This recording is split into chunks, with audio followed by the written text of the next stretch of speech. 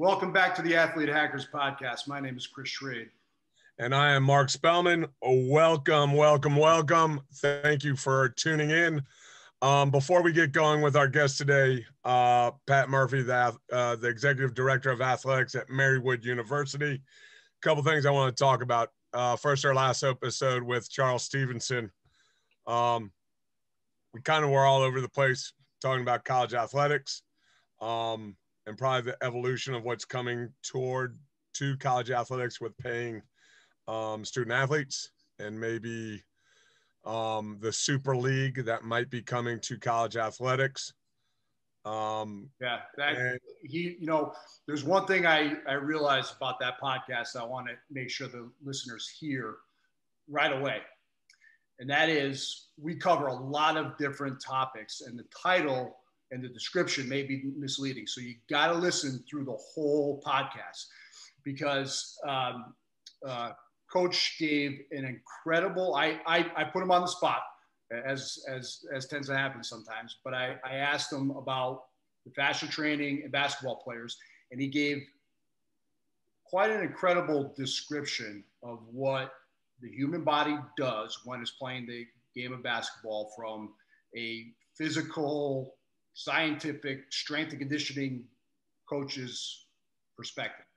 And it put everything on kind of one page on what it is. And, you know, we talk about cross training as being one of the best quivers arrows in your quiver to become a better athlete.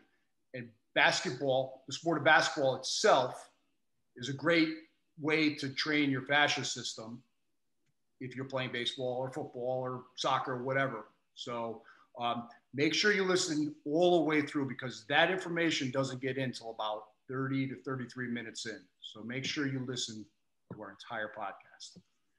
The other topic that I really want to bring up today before we talk with Mr. Murphy is Naomi Osaka, number one women's tennis player in the world. Before the French Open started last week, she told everybody she didn't want to do the press. She was dealing with some mental health issues. Really didn't want to talk with the press after matches, and, you know, didn't really get too far into why she didn't want to or what she was dealing with. And everybody was okay with it. Plays her first match, doesn't show up to the press conference. WTA fines her $15,000. She goes, okie dokie, I withdraw from the tournament. I have to take care of myself and whatever I'm dealing with. Once again, I've been open and honest and very candid about my struggles and issues with mental health on our podcast.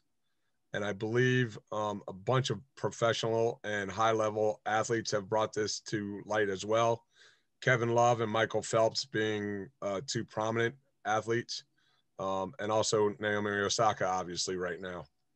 As a professional athlete, yes, you have responsibilities on and off the court, the field, whatever you're doing as a professional. But at the same time, you need to take care of yourself first and foremost. If you're dealing with something, whether it be mentally, physically, emotionally, you need to make sure that you are taking care of yourself first and foremost. And I'll say that to everybody that's listening. If you're dealing with something, please understand that whatever you're going through right now is temporary. It will pass. But make sure that if you need help, that you're getting the help that you need, because I strongly believe that the world is a better place for you being in it. So I congratulate Naomi for taking care of herself and not dealing with the crap that the professional tennis organization or association is requiring her to do. And I hope she's able to come back after she gets the care and help that she needs, and goes back to where she is happy in playing tennis. So, yeah. And mental health, obviously, first and foremost, it's so that you can live a full life and you're there for your friends and family. But secondarily, it also affects your performance. And that's something we've got into a little bit on this podcast, and we're going to get into a lot deeper in future podcasts. But your mental health and your state of your mind is arguably the most important thing in sports. Yep, just like your motor is in your car, you could have a Porsche. You could have a Porsche body and a Hugo engine. So it's not the way to go. Okay, sorry to start the podcast out on that note, but now it is my honor, it's my privilege to bring on a gentleman that has been in my life for the last 2 decades. We first got together when we were both at Fairfield University. Patrick Murphy, currently the executive director of athletics at Marywood University in Pennsylvania. Mr. Murphy, it is a pleasure to have you on the podcast. Well, I think the pleasure's all mine, Mark and Chris. Thank you so much. I've tuned into your podcasts every time it comes up. I'm a big fan. I think it's very well done. Thank you. Appreciate that. It's extremely well done, and I think you educate and inform people on not only strength and conditioning, but all the different things that are going on in the world of pretty much collegiate athletics. So I tip my hat to you guys, and it's a real pleasure to be on your show. Thank you. I'm going to start hot with this. All right. I'm sitting down. Here we go. Oh, this is new. not at all. For those that don't know, and basically talking to high school athletes, parents of high school athletes, what does a director of athletics do? Well, I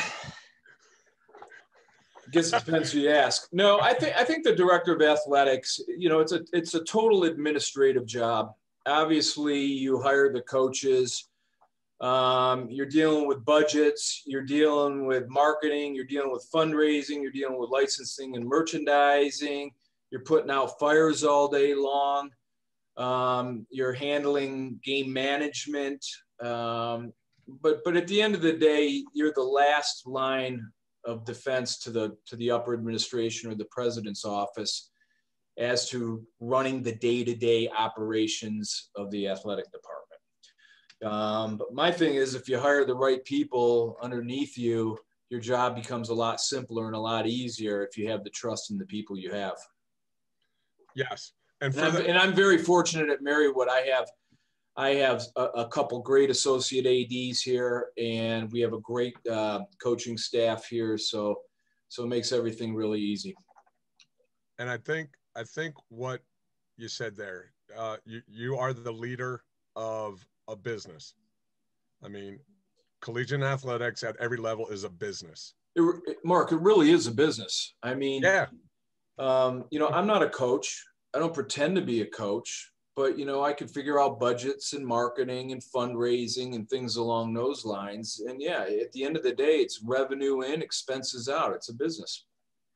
And for those athletes that are making the jump from high school athletics to college athletics, whether it be Division I, Division II, Division III, NAIA, JUCO, understand what Mr. Murphy just said. It is a business. So the coach that you are playing for, it's not personal. They are hired to win games.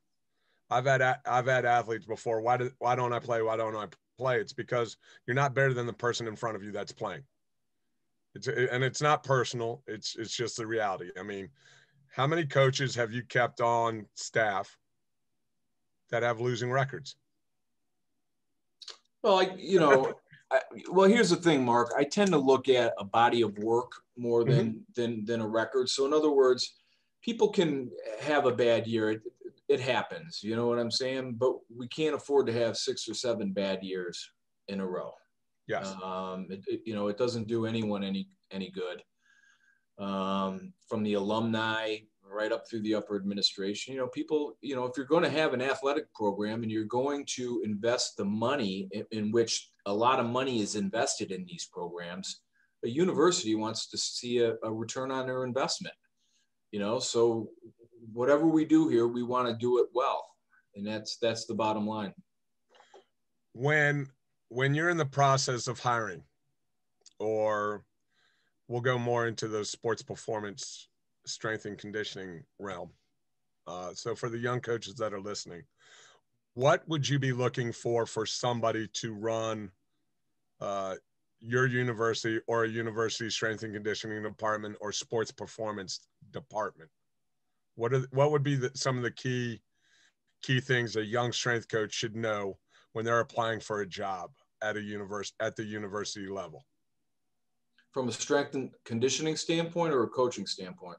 We'll go strength and conditioning first, and then maybe coaching second. Well, obviously you want someone that's certified, that checks all the boxes, that, that educationally, and they've gone through all the tests and all of that they can do the job. That's number one. Number two, what I would do, Mark, is I look for a fit. Okay. I want someone that can come in and be a fit within the athletic department. And what I say is, doesn't necessarily have to get along with every coach, but every coach needs to respect them and they need to respect the coaches. But another thing I'll do is, like, and this goes across any position I have, Mark, is that we always ask for references, right? But I will never call anyone's reference. And the reason for that is, why would you? They put those references on a sheet for a reason, because they know they're going to get a good reference. So if, let's say, you went to Frostburg State, right? So if I was looking at Mark Spellman at Frost, and he's coming straight out of college at Frostburg, even though we probably wouldn't hire a strength and conditioning coach straight out of college, but I would ask someone that I knew at Frostburg, hey, what do you think about Mark Spellman? Because that way you're going to get more of an objective answer to what you're really all about. Okay. But it's interesting you say that. Our one of our guests, Pat Hall, said something similar about his recruiting process, where he will sit back. You had Pat Hall on his show? Sorry, yeah, he's been on. Yeah. Well, let me tell you something. Those are big shoes to fill. But he said, he'll sit back and he'll watch a player, how they interact with their teammates, with their family. So it's just a heads up. If you're going for a job or you're going for a scholarship, you might be trying to line all the things up the right way, where you think people are looking, but they're looking when you're not. Well, it's funny you say that, because Gino Auriemma, and we all know who Gino Auriemma is, said one time, or I listened to him, Mark, you may have heard this as well, Chris, you may have heard it as well, is that when he goes out to a game to see a player, before he even steps on a plane or wherever to go see this kid, he knows the kid can play. Okay. He knows that kid is good enough to play for the University of Connecticut, or he wouldn't be there in the first place. He's not watching the game. He's watching to see how that person reacts when they're taken out of the game, what their body language is like. Are they cheering on their teammates? Are they attentive in huddles? That's what he's looking for. He's not looking for, did she hit 30 points? He already knows she can do that. He's looking for the other stuff. And I think it's very important for the younger people to realize how important it is to be a good teammate. And it's not a skill that everyone has, especially today. Especially today, and the elite athlete, because they're in this bubble where everyone's telling them how good they are all the time, and everyone's catering to them, et cetera, et cetera. Now, this has gone on for a long period of time as well, but it's so difficult for these people, or I shouldn't say difficult.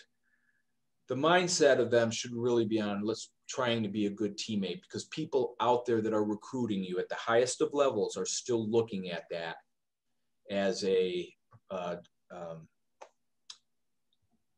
just looking at it to see, do we want this person or do we not want this person as part of the program? So a fit. We want a fit in this athletic department.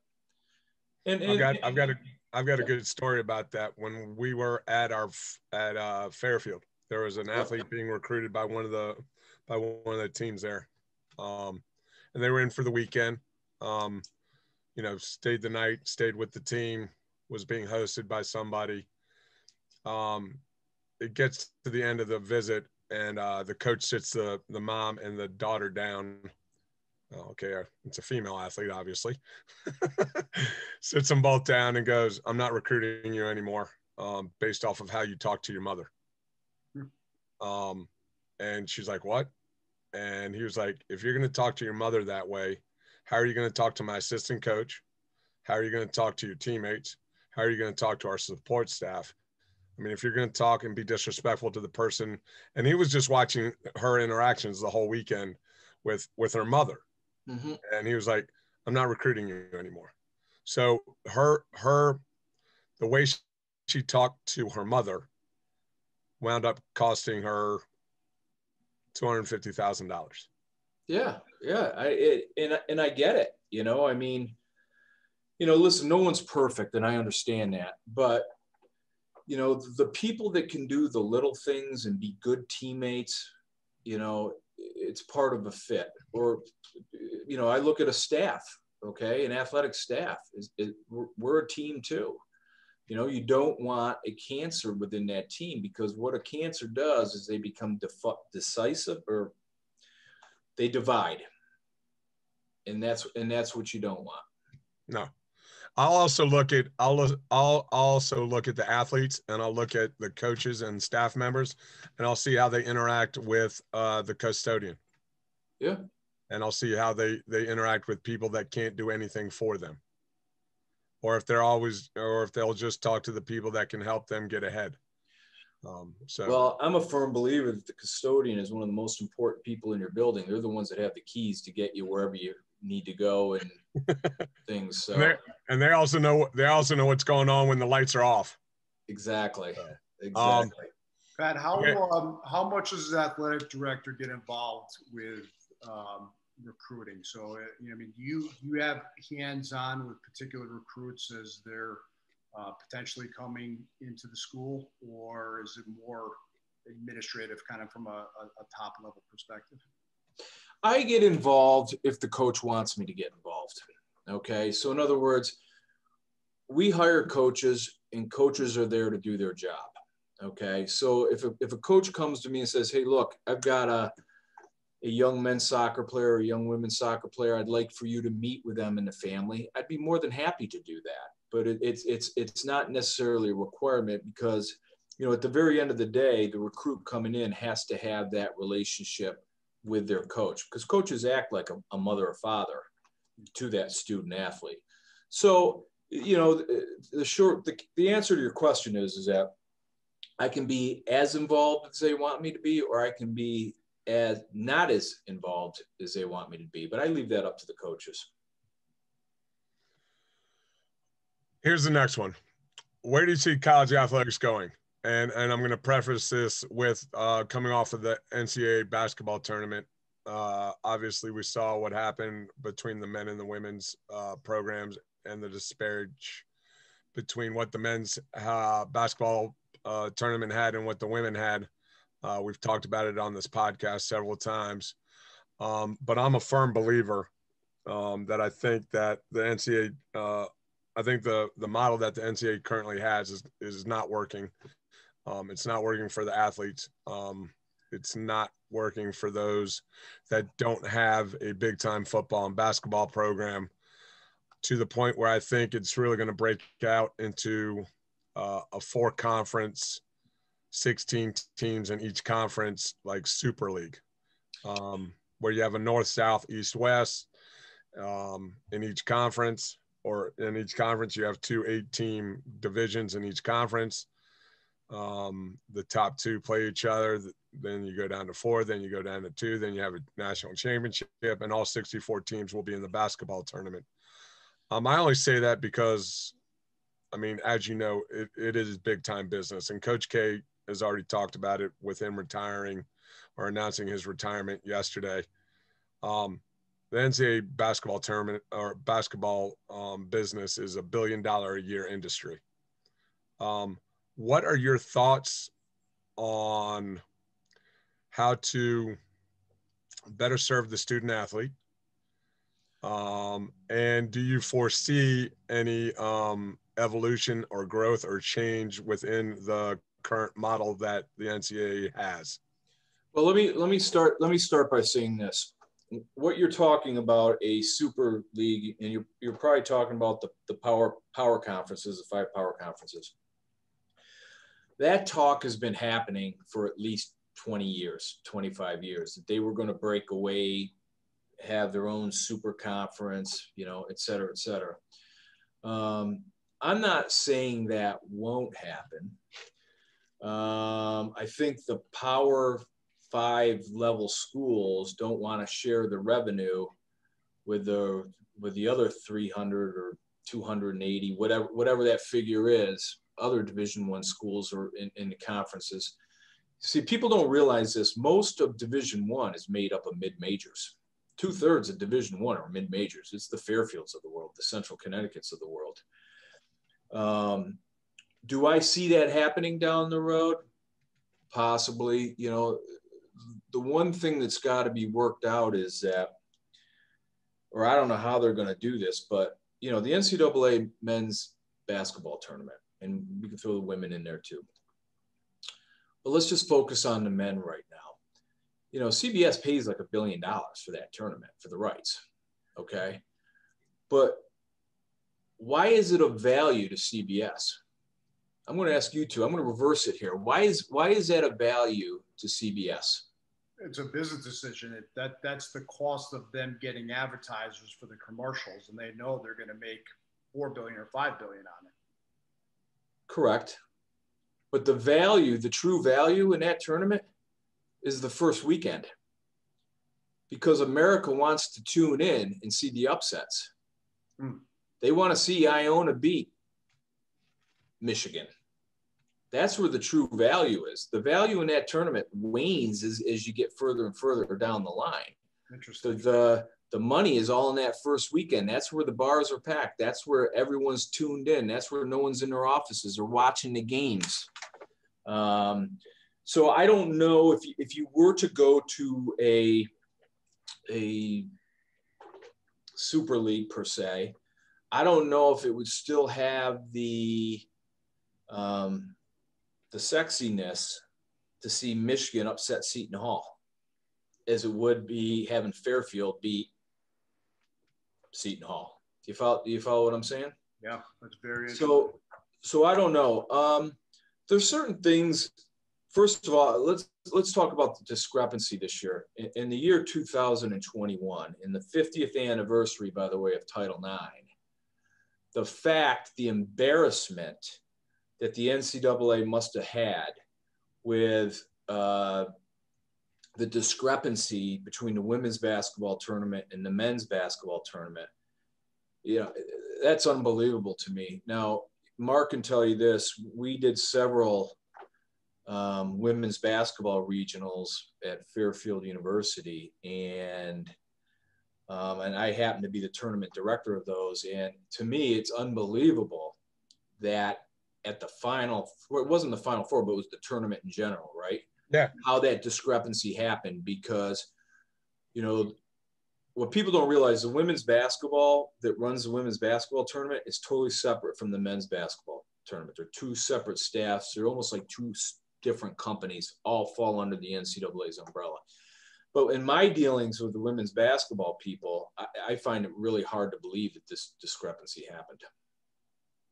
Yeah, and for those that don't know, it just wasn't in the facilities, but it also had a lot to do with the catering as well. Oh, yeah. I saw a bunch of posts from a lot of the women players on how they were being fed compared to the guys, where the guys had like a 5-star buffet and the women had like box lunches. Yeah, it's definitely concerning that this happened, or was allowed to happen. I think that's the better word for it. Yeah. All right, here's another one. I'm coming rapid fire, Chris. Right now in my profession, in the strength and conditioning sports performance realm, there's kind of an issue on who's overseeing us and how we are reviewed. What makes a successful sports and performance strength and conditioning program? Is it teams win championships? Teams are healthier. They got stronger. They got fitter. I mean, I've done several reviews on myself. because that's how Fairfield University wanted to set it up. But then, you know, at the end of the day, what would you consider a successful strength and conditioning sports performance program? And what would you see as being an ideal model with them working with the sports medicine athletic training side of the building? Well, let me try to take this. First of all, the strength and conditioning area is of utmost importance in the success of an athletic program. Let's just go back 25 years, okay? Back when I played, back when the dinosaurs roamed the earth. Now, if you take a look at the athletes then versus the athletes today, and kids today are probably more, they're not as active as that when we were younger. I think it's fair to say they're just not. They're playing video games, they're doing this. But when you watch Baylor play for the national championship, the athleticism on that Baylor team was just through the roof. Yeah. Absolutely through the roof. You can't compare that Baylor team to the North Carolina teams of 1985. That's how much stronger they looked, how much faster they looked, and how much quicker they looked. What attributes to that? Strength and conditioning, training. I chose them to be in the national championship based on their size. Oh, shout out to my boy Charlie Melton again. Come on, Charlie. Oh, it's unbelievable. So obviously it works, Mark. Obviously the strength and conditioning thing is paramount to having a great team. I think in a perfect world, how the setup should be is you should have a coordinator or director of sport performance, and underneath him, he hires strength and conditioning coaches, and it all funnels up to this gentleman. I don't think an athletic director should have that much of a say over sports performance, because let's be honest with us, we have so much leeway as athletic directors, but we really don't know anything about strength and conditioning. We don't.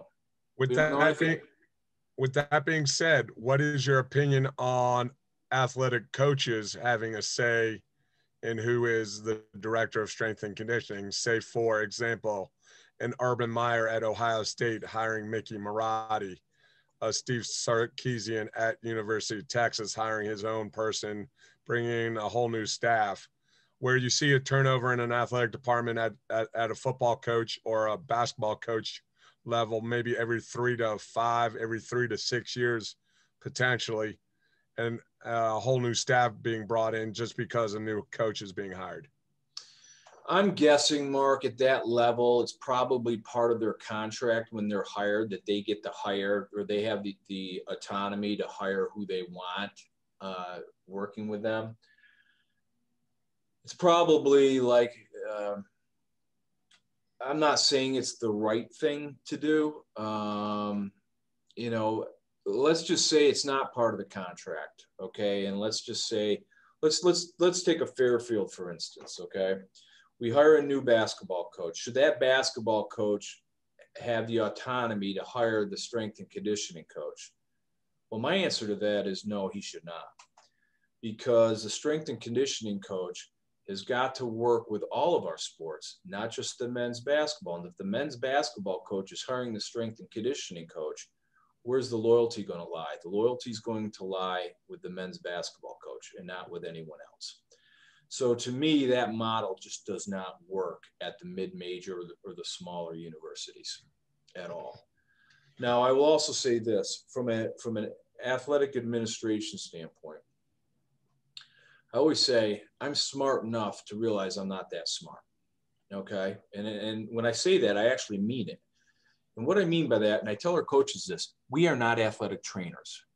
We are not we're not certified to be strength and conditioning people. Okay, don't question them.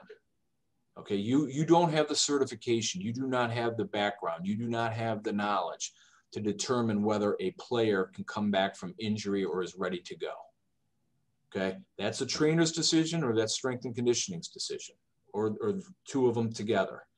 We are not in that position to make that decision. And that's one thing that we just do not do here. So it seems to me, just everyone has to, Chris, the bottom line is everyone needs to stay in their own lane. Yeah, I know. I agree with that, but it seems like in a perfect world, you would have that hierarchy of someone who knows the strength and conditioning field, making decisions on the performance of a coach and whether they should stay or go. But then you get the issue of budgets and and contracts, you know, whether a team is going to get the coach that they want or not because he's making some demands. So is that accurate that it's really coming down to money and the size of the school? You know, whether that not they can hire someone to oversee and evaluate strength and conditioning coaches? I don't know if it's really money or it's the carrot that they need for that to get that coach on board, that they really want that coach on board.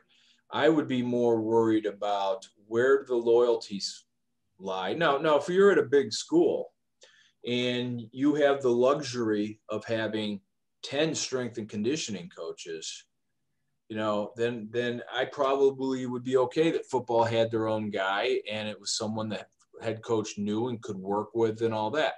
But again, you're talking about there's probably 50 schools in the country that are like that. You know, most of Division I and on down are much smaller schools where, let's say, you know, we'll go back to Fairfield. Fairfield had the luxury of being able to hire one person. Well, that one person, and God bless you, Mark, for doing this, he was responsible for the strength and conditioning of 40 student athletes, or no, I'm sorry, 400 student athletes. Okay. And not every sport uses the same muscle group or ligament group or whatever. Everyone's training regimen is different. Soccer is much different than basketball. That was a huge undertaking that Mark took on. And from my observations, each team equally got Mark's wrath. Let me tell you something about Mark, though. Mark really cared about the student athletes. Yeah. He really, really cared about the student athletes, and he really took great pride in them becoming stronger, faster, better athletes, but even better people. And I commend Mark for that, and I mean that sincerely. Y'all are going to make me cry. No, but here's the thing. And I want to edit that out, Chris. Not a chance. The checks in the mail. I mean, the saying goes, and it's always going to be the same in my profession. Nobody cares how much you know until they know how much you care. I mean, I'm never going to go into an environment where I'm dealing with an athlete and I'm going to first get to know them first and foremost as a human being. And I'm going to give a damn about them outside of the four walls of the building that we're in. Just so that they know. And I've said this a bunch of times, you give me 4 years of your life. Unfortunately, I'm in your life until I'm dead. So there's a bunch of athletes that I still stay in contact with from Fairfield, a bunch of athletes I stay in contact with from Villanova. But that's the real reward for me at the end of the day. It's great. I mean, Pat, as you know, it's great to get championship rings, put banners up in a building. But at the end of the day, I want to see that you're a good husband, a good wife, a good mom, a good dad, and a productive member of society. Well, yeah, you're working hard, Mark, for 4 years for the next 40. Exactly. Is what it comes down to. And also, I think too, Mark, is where this is a huge help is that you're teaching them how to work hard. You're teaching them to be disciplined. You're teaching them to show up on time. You're teaching them all of life skills disguised in a training program, but it's still life skills that they need to take with them for the next 40 years of their life. Yeah, well, and rewards of struggle. Yeah. Well, and that life isn't fair, and you can do everything possible in your own efforts, and you could still lose, and that's fine. It's okay. It's okay to lose, but you know you got to. Mark, every team in the country usually ends the season with a loss, except for one. There's one team that's happy at the end of the year, and I say that about everybody. How's LeBron feeling today? Do you think he's probably a little pissed off? Like he's not. He's looking up. He's probably giving Damian Lillard a call, going, "Hey, get the hell out of Portland. Come down here." Well, it's hard for me to feel sorry for him, but I mean, I had his bank account, I'd be okay too. but honestly, when you get to that level, and very few people get to that level, now it's about his legacy. And between him and Kobe and everybody, they're trying to get to 7 rings because they want to get one past Michael. Yeah, it's not even about money at this point. He's got more money than he could ever spend. It's more about how is he going to go down in history. Yeah, yep. Exactly. You know, and I think everybody forgets, everybody's chasing Michael, but at the end of the day, the gentleman that has the most rings ever is Bill Russell. Yeah. And if you take it one step further, the person that has the most rings ever is Phil Jackson or Rhett Auerbach. You know, if you really want to get into that kind of contest. But, you know, at the end of the day, you know, we all use athletics to make individuals better. I always tell people be 1% better than you were yesterday. And at the end of the day, try and be the best version of yourself so you can help others become the best version of themselves. I mean, you're always paying it forward. Well, you know, Mark, see this right behind me right here? Yes, sir. So you knew I was a soccer player in college, right? Yes, sir. So what university did I go to? I believe it was Marshall. And they just won the national championship. Yes, they did. And I was fortunate enough that I had a conversation with my coach that recruited me to Marshall, and I played there for him. And you know, you don't know it at the time, Mark, but how positive an experience it is to play under someone that you respect a great deal and teaches you so much, not just about playing the game, but about life. You know what I'm saying? How to be a good teammate, how to communicate with your teammates, how to respect each other. How to work with somebody that you don't like. Yeah. I mean, well, you know, I tell my staff here, Mark, I say to my staff, I said, you don't have to like each other, but you will respect each other. Mm-hmm. Okay. But I just have I'm just so grateful that this man who was my coach was in my life, and all he taught me. And unfortunately, it takes you years for it to really sink in as to the lessons you are taught, you know. So, you know, that's something I'll take with me the rest of my life, and I'm glad we reconnected. Were you able to get down there for the championship game? No, I wasn't. I had too many things going on up here. I watched it on television, and I thought they dominated Indiana. But it's amazing. I think they weren't even seeded going into this thing and won the whole thing. So it was fun to watch them and Santa Clara both kind of have upset victories in the championship game. It was really interesting because I believe it was the first time that both the men and the women were at the same location, and they played the championship games as a doubleheader. Oh, okay. Yeah. Santa Clara beat, I believe, Stanford right before. No, they beat Florida State, didn't they? Oh yeah, sorry, Florida State. I should have known that. And then you know, Marshall took out Indiana. Yeah.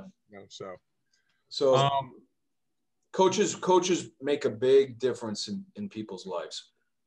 I think, and you know, I'm not going to downplay the importance of high school coaches, but I think college coaches are really in that sweet spot of time with the athletes and individuals that they're dealing with, because they're kind of an adult, but they're not. They're trying to figure out who they are and where their place is in the world and what they're going to do. And I think coaches can have obviously a huge positive impact, but also, you know, if it's a wrong situation, it can be a big detriment, and you'll see that individual athlete not reach their full potential, unfortunately. Well, Mark, think about it. When you drop little Susie or little Johnny off at college and they're an athlete of any sort, besides their mother and their father, who are they close? Who is takes over that role in their life? Their coach. Very rarely the biology teacher does, but the coach does. I mean, it was funny because the most strength coaches know what's going on and have a very good feel for the pulse of whatever team they're working with. So I think, as a support staff member to any programs that I ever worked with, I knew what was going on within the program probably a little better than the head coach ever knew. Because I never determined who played.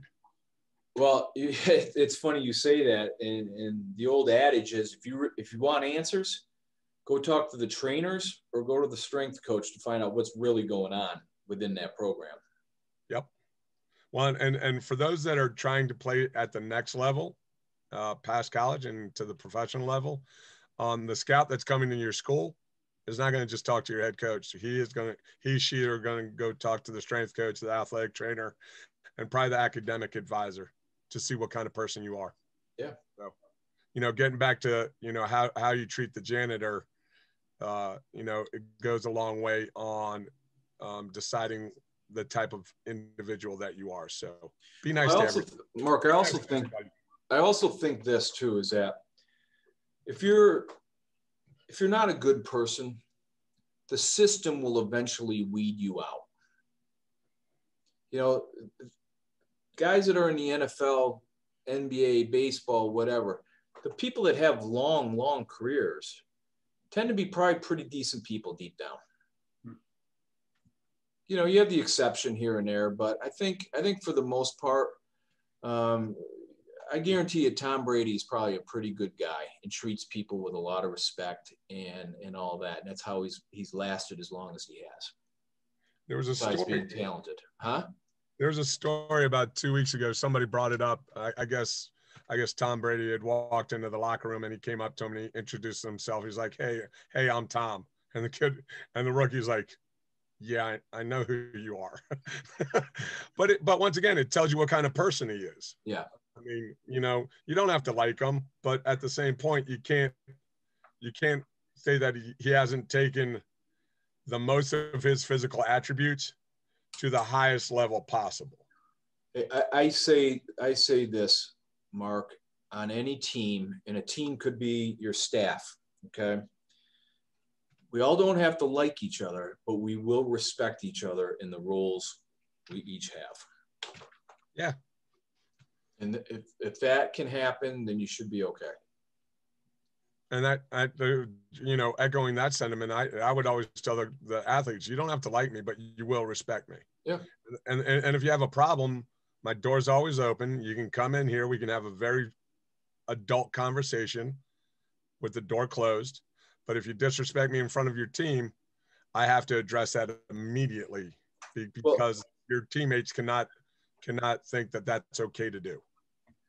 If a student athlete has a major problem with, say, the strength and conditioning coach, it probably comes back to them and the lack of effort that they're putting in. And the fact you get on them doesn't mean you don't like them. No. I always said is that when you're angry, it's an emotion. When you love, it's an emotion. What you really got to watch out for is when someone doesn't really care. That's when you lost them. Yeah, I would tell them if I don't keep you accountable, if I don't hold you accountable, and if I'm not yelling, if I'm not in a large voice encouraging you to make your running time, I've given up on you. Yeah.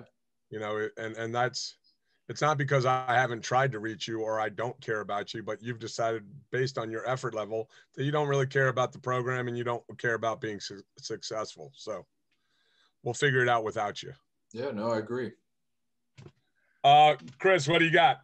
Sorry. I'm going to go into, you may want to doctor up my question because I'm sure this is on your mind, but Pat, give us some perspective on where you stand about this talk of athletes college athletes potentially starting to get, monetary rewards in some capacity beyond their scholarships. Well, I understand it's a hot topic and all that. And again, if you're going to use a student athlete's likeness to make money, it's probably more at the Division I level and probably the high major Division I level.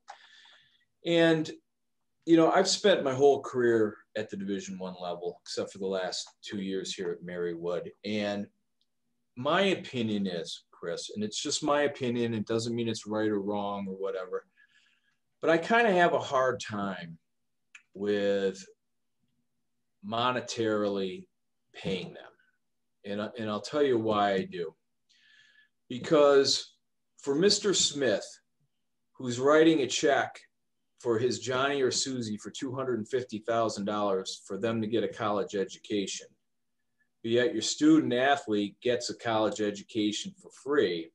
And by the way, they want for nothing when they're being a student athlete. Well, to me, you're kind of are getting paid, you know? So, you know, I think there's such value in the education that I really struggle with the idea of compensating them even more, because to me, they are getting compensated with a free education. So let's just say, though, we do go down the road where we start compensating them. Where does it end? So right off the bat, we're compensating football and basketball. So now are we compensating men's and women's tennis, men's and women's golf? And then after we get through that, now do we have to compensate the cheerleaders? Do we have to compensate the band? Where does it end? You know, so I can't say I'm a huge proponent of it. I'd almost like to see, if we do go down this road, that if we use a likeness and we have to pay them, don't directly pay the student athlete, but give them or set up an annuity for them that they can cash in from a retirement standpoint 40 years down the road. No, I could live with that. Yeah. So you guys are going to have to break this down for me, because this is where I'm a little bit ignorant. I mean, this topic of conversation has to do with universities getting compensated directly from a corporate sponsor and then giving that part of that money to the athlete. Is that correct? Is that what we're generally talking about? Well, I think it's more, I think it's easier. No, I think it's more along like a licensing and merchandising thing. Let's just say you walk into Sears and Russell T-shirt has made a shirt with a student athlete's number, likeness, and all of that on there. So now what they're saying is the royalty that's being paid back to the university, that student athlete would be entitled to a percentage or the whole royalty. And that's how they would be compensated. Now, currently, are athletes able to profit off of their like Instagram profiles or a monetized YouTube channel? Are they permitted to do that by the NCAA rules? Good question on that. And I don't have an answer for that. At our level, I don't see that at all. You know, I think they could, as long as they're not using the skill set. Like if you're a soccer player at UCLA, you're not using soccer to make money on your stuff, you know. But I don't have a good enough answer on that to chime in. So there's a couple things.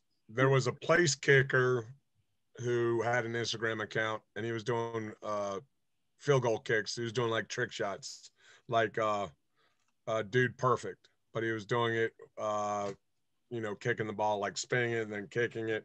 But how does he monetize that? Because after so many views on YouTube or so many likes or so many hits on Instagram, then you can get paid. You can become a social influencer. One of the things that Charles Stevenson brought up, I believe it was a female athlete at the University of Florida. I think it's volleyball. She has hundreds of thousands of likes on her Instagram account, and she can monetize that now through like product endorsement. Like if she's using like oil of Olay skincare products, and oil of Olay are now paying her because all of the people that see her on her Instagram page. I think that's one of the ways that the athletes are going to start using their social media presence. But is that illegal at this point? Because thinking back when I was in college, I probably tried. I wanted to get a Nike deal, but I think that was against NCAA rules. I couldn't go get a deal from Nike if I wanted to or could I? Because back then you could. Yeah, I don't. This whole social media thing, I don't want to give you an answer because it could be a wrong answer. I haven't seen those things that you're speaking about. I'm not saying that they don't exist. My initial thought would be that I just don't know. I almost feel like it's if you allow that stuff because they're doing it on their own. They're able to make money from their likeness and image. If the NCAA is restricting that currently, and if they allow that, but then they're not getting the direct compensation from corporate sponsors via the universities. I think that might alleviate some of the problem, but not give up some of the integrity that you would, which I think we would, and the purity of college sports if it's allowed to happen where they receive direct compensation. That's my opinion. Yeah, well, the corporate sponsorship stuff really doesn't have much to do with student athlete. That's basically selling signage in your stadium, or today's game is brought to you by XYZ Corporation, or you have an advertisement on your web page. But this is what we're talking about is more like using the likeness or using the student athlete's name or whatever to compensate them. Another thing that I think is extremely, I don't get at all, I don't know where you guys sit on it, is the whole transfer portal. I mean, to me, you commit to a university, that's your university. You can't be just bouncing around. Like right now, at the end of every year, you don't know who's going to be on your roster next year. But yet the universities spend a lot of money recruiting you, giving you a year scholarship, academic advisors, all these things. So, to me, if we recruit Mark Spellman to XYZ University and after a year, he wants to go to ABC University, well, then there should be some sort of penalty in there for Mark making that decision to leave. Because if we're to call athletics a business, which it is business, well, there's a great deal of expense that goes out in every single student athlete you recruit to that institution. The only time I would say it would be okay for the athletes to transfer without having to sit out would be if the head coach that recruited them was either fired or left. I have no issue with that. But look at Syracuse's women's basketball, Mark. Have you been following that? He lost his whole team. How? Everyone is leaving. Why? Well, that's what I would ask. I mean, why is your whole team leaving? Right. There's got to be a reason. I mean, which in that case probably goes back to the coach. But let's just say it's a program where 3 people are leaving at the end of the year. Chances are they're leaving because they're not playing enough, et cetera, et cetera. But those 3 people were a large expenditure for the university to recruit them in and have them as part of the team. But also on a basketball team, that's 20% of your team. Yeah. I mean, it's a fifth of your team. So it's right now, who was it? I think Gino said it's a complete and utter mess, which, as coaches that worked at the mid-major, you can see where like a kid comes in his freshman year, I almost said rookie year, freshman year, and he's the freshman of the year in the MAC. Well, what's stopping, Kentucky, Florida, and all those other bigger schools? Yeah, poaching them. Yeah, exactly. It's exactly what they're going to do. Yeah, so let's just say the guy that came in, let's just use Fairfield again, for instance. Fairfield recruited him. Fairfield gave him a scholarship.